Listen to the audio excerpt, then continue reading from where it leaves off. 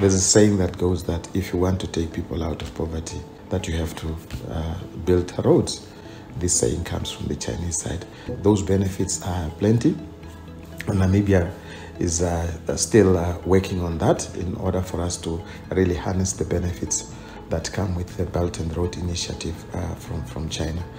I would say that it's not only Namibia that's standing to benefit, but the Global South especially, but even the developed world, they stand to benefit through this initiative that we have embraced.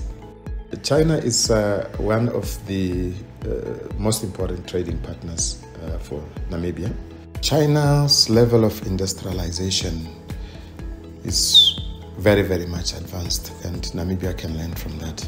China is a country that you can rely on in respect of trade, economic development, as well as consistency.